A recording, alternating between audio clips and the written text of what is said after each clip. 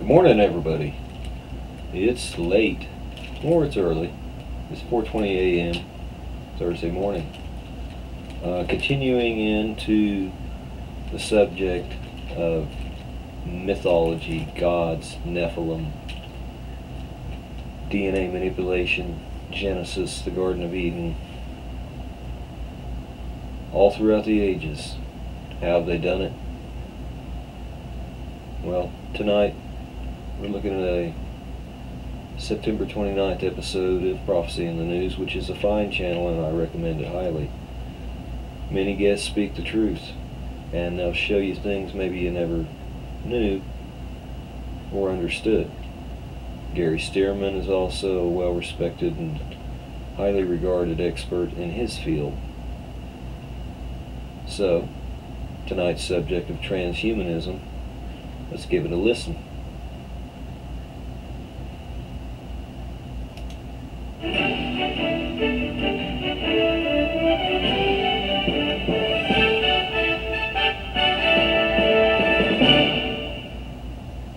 Well, let's welcome Tom Horn back to Prophecy in the News. Tom, always good to have you here. Hey, Gary, great to be with you as always. One of eschatology's premier scholars. Well, we're here to talk about you today and not me, and I'll tell you what, I always love it when Tom comes because he is a veritable fountainhead of information, and particularly information such as the type contained in Pandemonium's engine. Pandemonium's engine. Where did that title come from? Because I know a lot of people go, I know what Pandemonium is. I saw that at the store the other day. But Pandemonium's engine, what is that? Yeah, well, this a term, of course, the ancient term pandemonium, that describes all of the chaos that occurs on earth when all the demons break through. But there actually was something a little more interesting about the title, and that, as you know, in John Milton's classic Paradise Lost, Pandemonium is the capital of hell in the underworld. Yeah. And in that classic, this is where the powers of Lucifer come together, and they discuss how they're going to go about tempting God's new creation. And this is where the plan is devised to tempt them to eat of the tree of the knowledge, forbidden knowledge, and that if they eat of it, they're going to become as gods.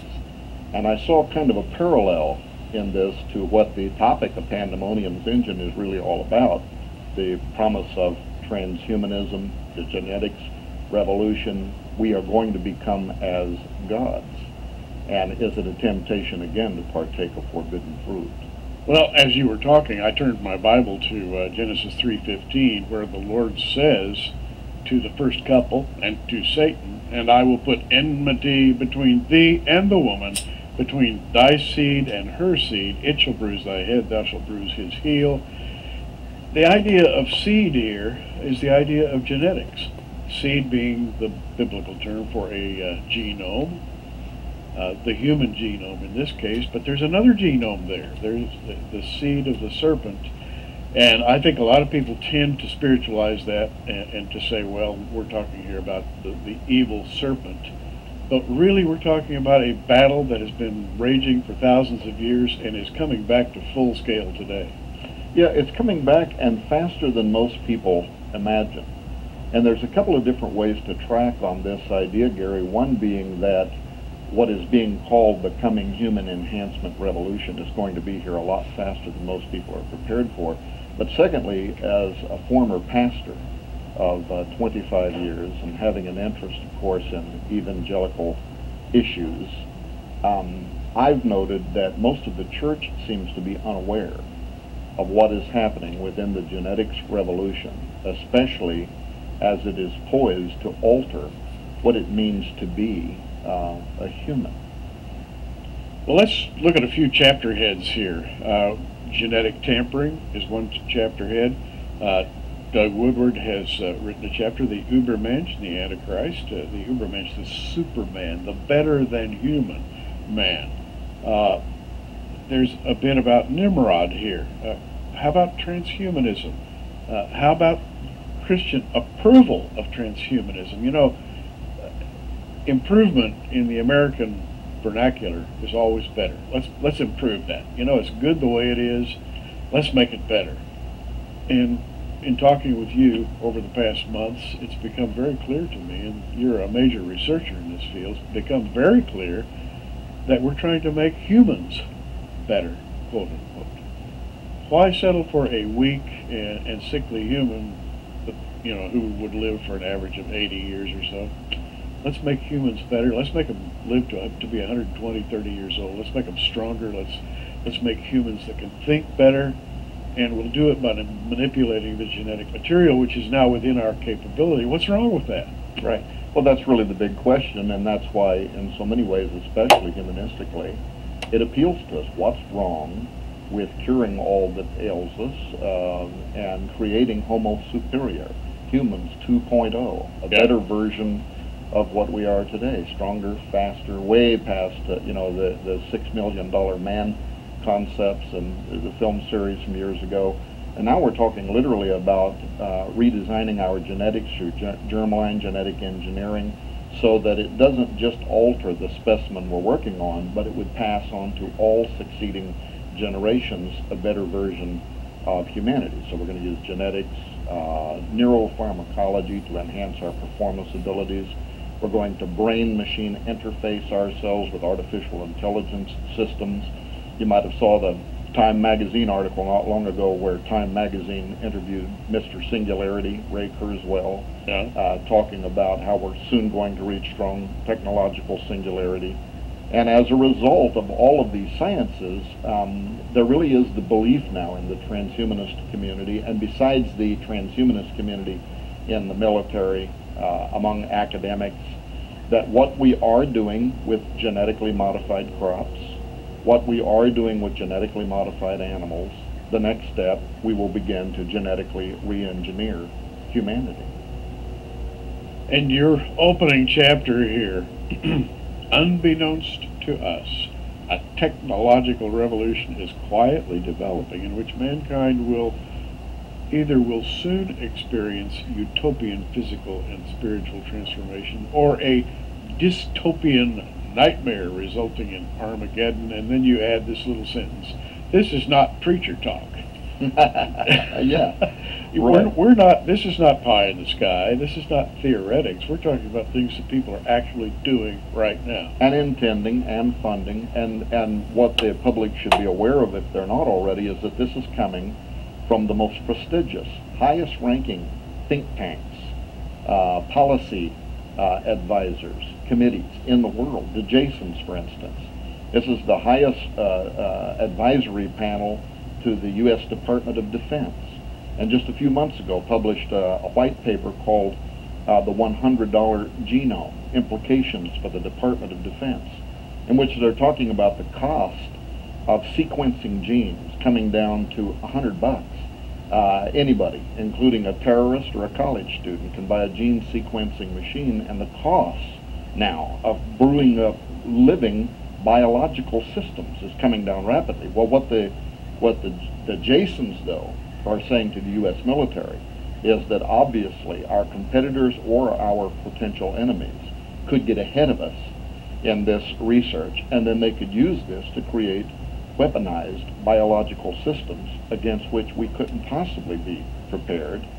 And so if a person wanted to Google that, the $100 genome, and get it and read it, they'll notice that the Jasons specifically talk about genotype and phenotype. And if you remember your basic biology in school, genotype is what you are internally. It's the genetic blueprint that you received from your parents that make you what you are. But phenotype is how that is expressed. The fact that you look like you look, and you walk and you talk, and you have the capacity for speech. And what the Jasons are telling the Department of Defense is that as we begin reconstructing the genotype of living biological systems, including humans, they're going to start walking different, acting different, behaving differently, and we're not prepared for what is coming. But it's coming anyway. A superior class.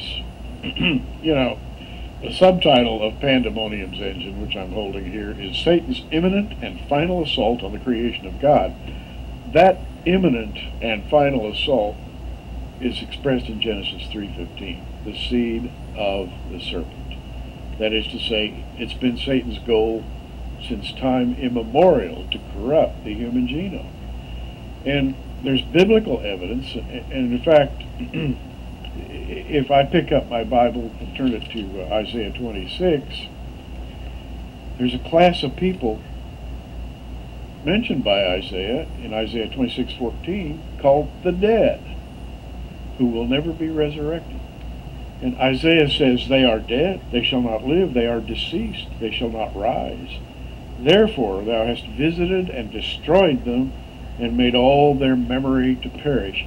The dead is translated from the Hebrew word Rephaim, and the Rephaim are a mutated being, a mutated human, if you will.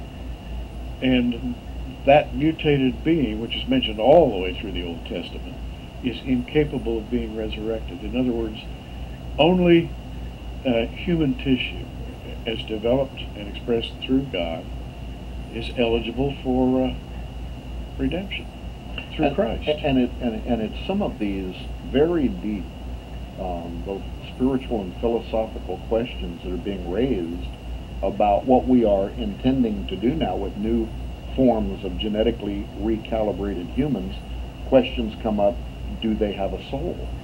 Yeah, this absolutely. is the question that surrounds the creation of the ancient Raphaim. If, for example, and you and I were talking about this, among many, many other things, by the way, it's always fascinating to talk to Tom because it's an endless exploration of ideas that are both biblical and have to do with modern research. But Tom, we were talking about, what if you could take the speech center of the human brain and genetically transplant that into, say, an ape, and suddenly the ape, the next generation of apes were able to speak? And you say, well, that's just impossible. Oh no, people are talking about doing that right now. If you want to read today's news, it's in the newspaper. Yeah, as a matter of fact, here is look at the size of this. Yeah. The Academy of Medical Scientists out of Britain published this report only 2 weeks ago on animals containing human material, in which what they're saying is this science is advancing so quickly, and much of it is being done without any kind of oversight. Wow. There's no rules revolving around it, and much quicker than the public is even aware of. And the creation of humanized animals that can lead to such things as speech, human-like facial structures. Yeah. But this genie is out of the bottle. The day after this report was filed, there was one laboratory in Britain that admitted they had already created 150 human-animal chimeras for experimental purposes. Yeah, you mentioned chimera or chimera. It's pronounced various ways, but the chimera is seen in the ancient world. A lion with a man's head, a human body with the head of an ibis. That would be the Egyptian god Thoth, the god of intelligence. The chimeras are rampant. If you look at Greco-Roman statuary, the centaur, the satyr, and everybody says, oh, aren't those cute? I believe that we've been here and done these things before. I do too. As a matter of fact, people often think that those images are only mythological, Yes. The figments of imaginations. I have for years believed that it's actually a mute record.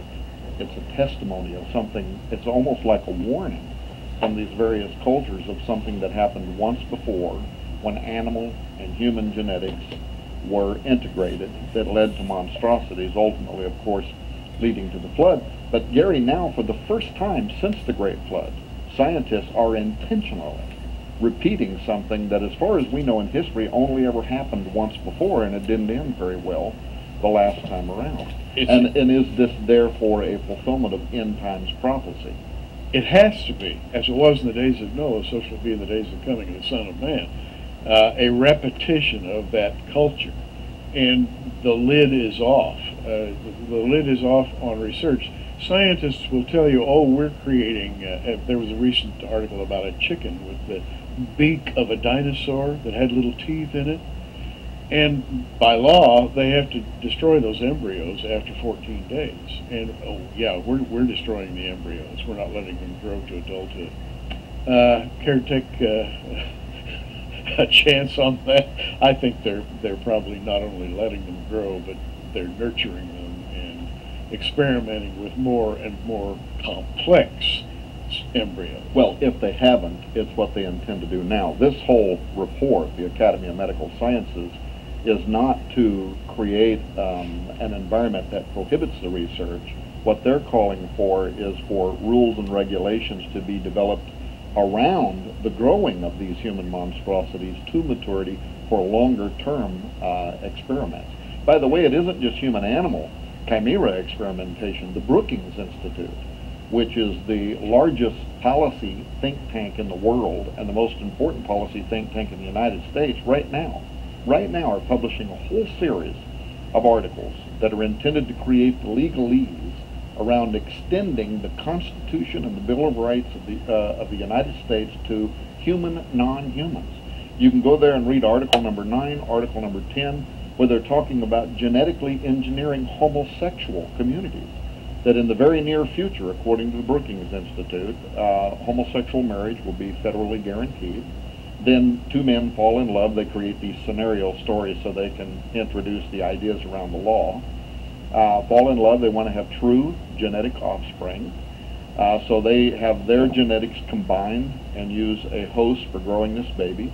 But furthermore, they want the baby to be born predisposed to a homosexual orientation, so they tweak its genetics, they add genes that then have been identified as being inherent to homosexual preferences, so that they can ensure that when this child is born, it will be so we're talking literally about a gay Gattaca. We're talking about creating whole communities of genetically engineered gay people. This too could be prophetic, as it was in the days of Lot. And so this is why I say on so many different levels, the idea around what we are doing in the genetics right now of humans, animals, plants, all seems to be an all-out assault on God's creative genius that goes back to that Genesis prophecy about the seed of the serpent and the seed of the woman being set at odds one toward each other. And this is why, of course, Pandemonium's engine, why we gathered all of these scholars to address the various aspects of this issue, because in my opinion, nothing could be more prophetic. All of the Bible is all about genetics, the purity of genetics, and a war over genetics. Now, I know Tom to be a fundamental Bible-believing Christian, as am I. He believes in the full and divine expression of the Word of God. We believe the Bible. We teach the Bible, and we believe that those who are biblically literate should also be literate in what is happening right now, which the Bible prophesied, by the way, for the end times. The book, almost 400 pages, is called Pandemonium's Engine, and it is a great read and contains a lot more information than we'll have time to relate on today's broadcast. Pandemonium's Engine, $16.95 plus shipping and handling, and you can just call the 800 number on your screen, 1-800-475-1111. And to kind of balance out things, we're going to give you a free book. This book is by Dr. Robert Pepra Gyamfi, and he has written Seeing God Through the Human Body. You can kind of wash your mind out with this, because this doctor talks about God's elegant design of the human being. And so this is the good side. You want to understand prophecy, Pandemonium's Engine, both of these books together, just call that 800 number and ask for the Pandemonium's Engine package. And you'll get both books, 1-800-475-1111.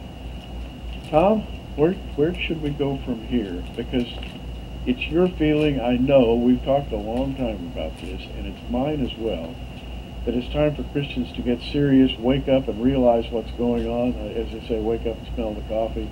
The world is moving in a drastically evil direction. Christians need to be prepared for what's going on.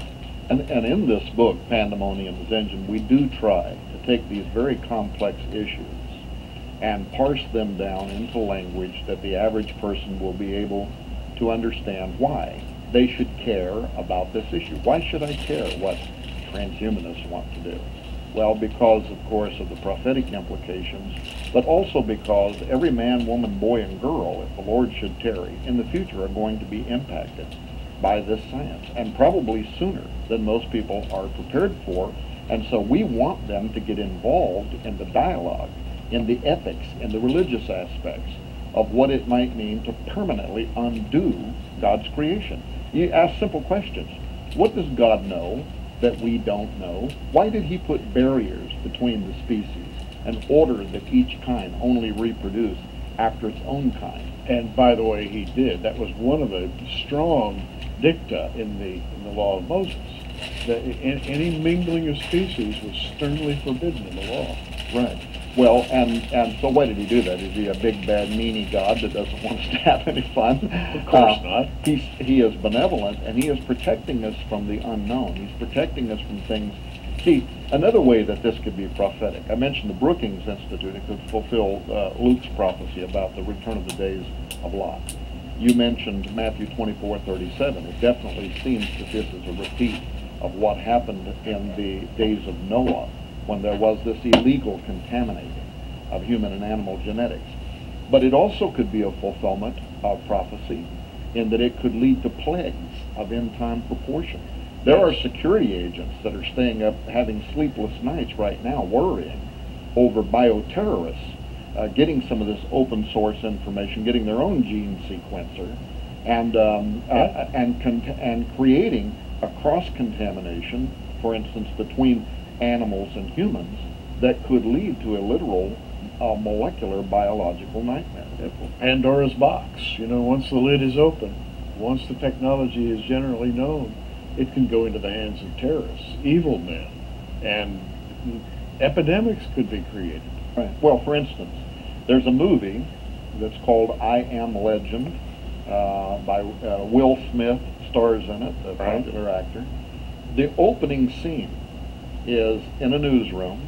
There is a woman who is a molecular biologist or a geneticist, and she is sitting there and she is saying, "We have found the cure to cancer." Well, I love this scene because it's based on real prospective science. How did they find the cure for cancer? Well, they know that some animals are very resilient to cancer. So they combine animal and human genetics, out of which they produce the vaccine. And then they vaccinate all mankind and they cure cancer and the world celebrates. But then the scene changes, right? And the unintended consequences are made manifest. And now almost all life on Earth is wiped out. What happened? A human form of rabies developed. Something that's not natural to our species, but by crossing over this animal-human barrier that God in his benevolent mercy put in place, we created a new strain of disease, a prion contamination. And the scary part about this is, Gary, this is all based on real theoretical science. Absolutely. It really and truly is. And if I had children today, and of course mine are grown up, yours are grown up, I would be preparing the kids by saying, look, we are created in God's image. You need to know you're created in God's image and not by any design of man, no matter how beautiful it may be sold to you as a concept. You are a child of God, and I think we need, as this generation needs to hear, that God's creation is on the verge of being spoiled, and there's a way to fight it. And that way is to become aware of what's going on, and to be preachers of the truth. Yes, to raise the consciousness. I've always believed that the church, of course, is the salt and light on earth. I've always believed that we're the power against which the gates of hell cannot prevail. Yes. And if we become preachers of the truth, if we are enunciators of the truth, and we bring God's application, what happens even within communities, even among the unsaved, is there's this check, there's something inside. The Word of God is quick and powerful and sharper than any two-edged sword, piercing to the dividing asunder of soul and spirit, right? And it can reach even into the unsaved community and cause red flags to go up. This is why I have a passion for the church to get involved in this conversation, because if we do, our kids, our grandkids, if the Lord should tarry, we can provide some improvement, of course, for the world that they are going to inherit. If we do nothing, well, we know what happens. Alexis de Tocqueville and others told us what happens when the righteous remain silent. I've contributed a chapter to this book called The Folly of Synthetic Life, in which I chronicle the life's work of a man who, by the way, is still in the news, even as we're making this program today.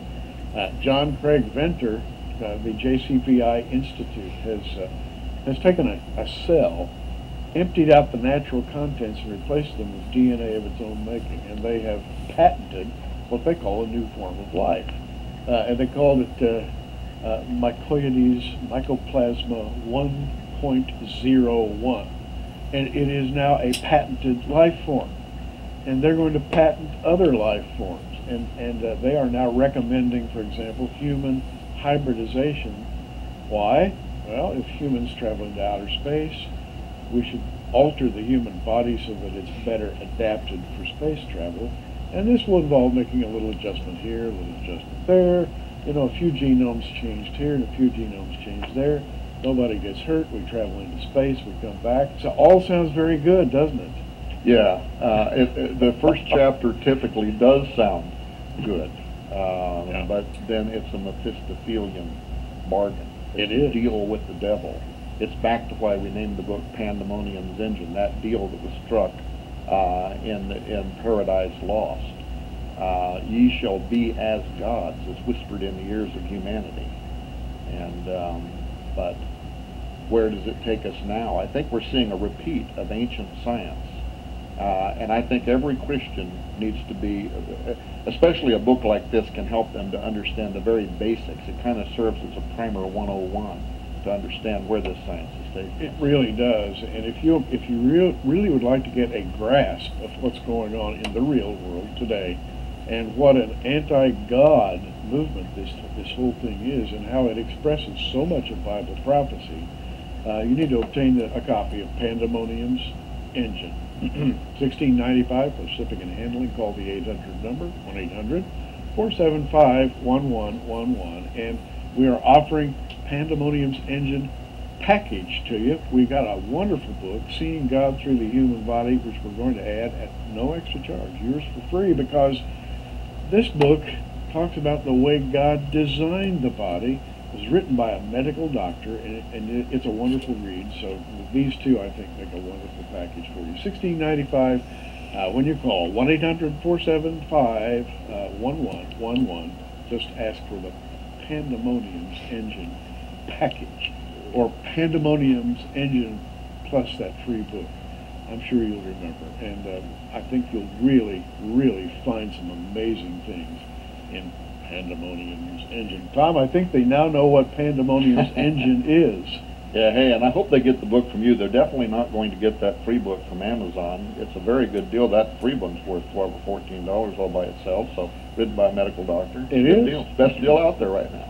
And for a Christian medical doctor to write about God's design of the human body, we need more of that. Yeah.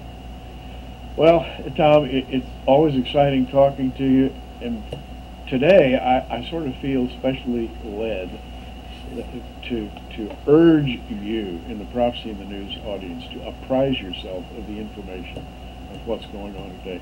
Spread it among your Christian friends. Let them know what's going on.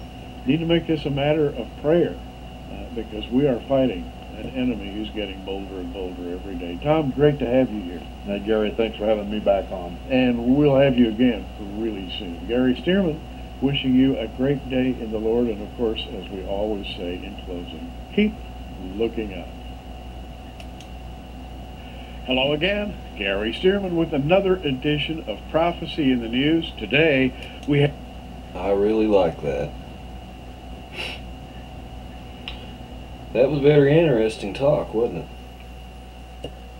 And they are doing it. So it's something to think about, because it's all true. And there'll be more. I will find some more interesting things to bring you, so that the truth is known and everyone can understand.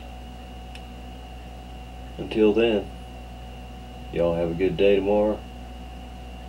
I'll talk to you real soon. And just like he said, and just like I say, keep looking up, because there's a whole lot of stuff going on. Oh, just one other thing. it was really clear tonight. And when I got home, I just had to stand there and just gaze. I had a real good look at Orion. I mean, it looked like it was so close that I could just reach out and pull it down. So I finally got to see some stars. On that note, good night, everyone.